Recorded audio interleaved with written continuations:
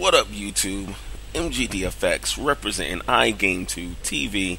I'm here to tell you today how to know if a Steam sale is worth it. And we're going to go through some steps so you can know, unless it's a game that you've really been looking for, and it's like, wow, the game is like in my price range, I'm going for it. But what if you're looking for a new experience and they put a game on sale that you might have been thinking about getting, but then they put a tremendous sale? Like, let's take, for instance, Need for Speed. 70% off. $5.99. So how would I tell? Do I really want to go for Need for Speed? Alright, let's take a look. First, we click on the page, go through some pictures, see if they have any videos, yada yada yada, all that good stuff. Next, see if your friends are playing it. If none of your friends are actually playing like any of these games, then more than likely, unless you have like no friends on Steam, it's not a real popular game. And you can also check out, that it's recommended by this many people to their friends. Now, the next thing that you have to look out for is the Metacritic score, right? Now, don't just look at 86 out of 100 and say, wow, that's a high score. Nah, buddy. You click on the Metacritic and you actually have to go to the page. Now, you see the 86 score, right? The 86 score is for professional reviewers. But what do actual gamers have to say? Actual gamers give it a 6.5. A 6.5 out of 10. That's a kind of failing if you're in school, but alright, let's check it out. Now, if we look at the reviews, now I don't go through most helpful, because with PC games, a lot of times when they first come out, they'll have bugs, and PC games are actually better because you can get patches, updates, and all that good stuff, which makes the game fix things that the players actually want fixed in a reasonable amount of time, usually depending on the developer.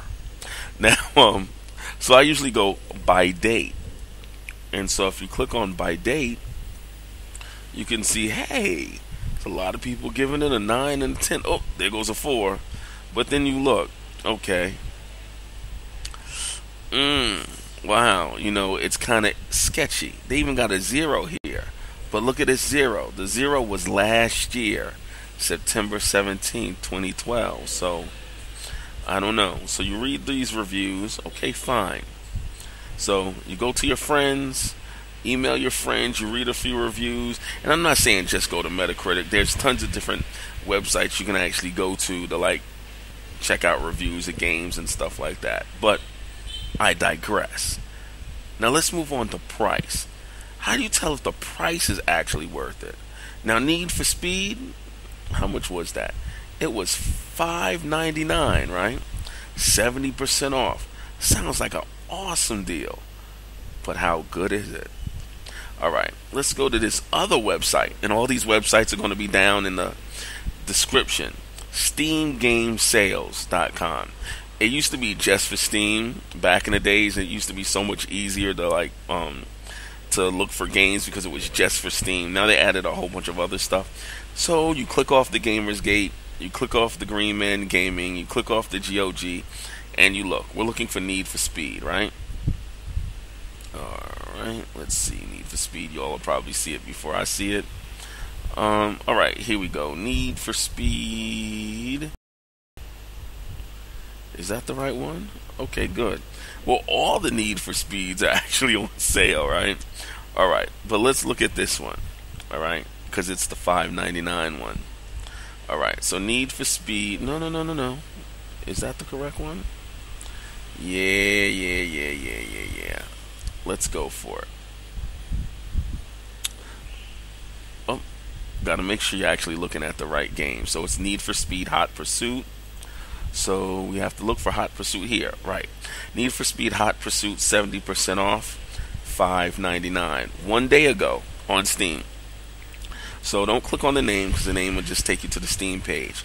You go to view history, because you want to see a history of what are the sales like on the game.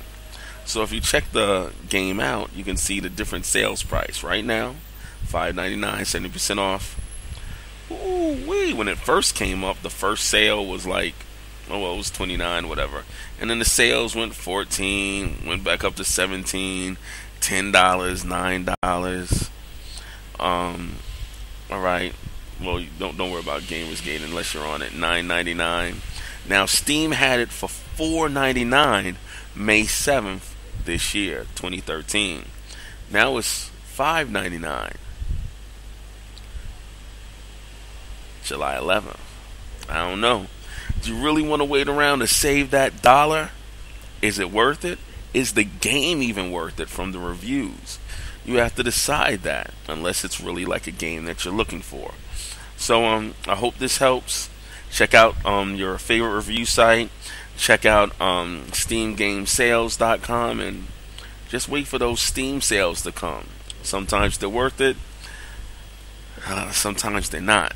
So you be the judge. If you learned anything, put a comment down. If you like it, hit that thumbs up.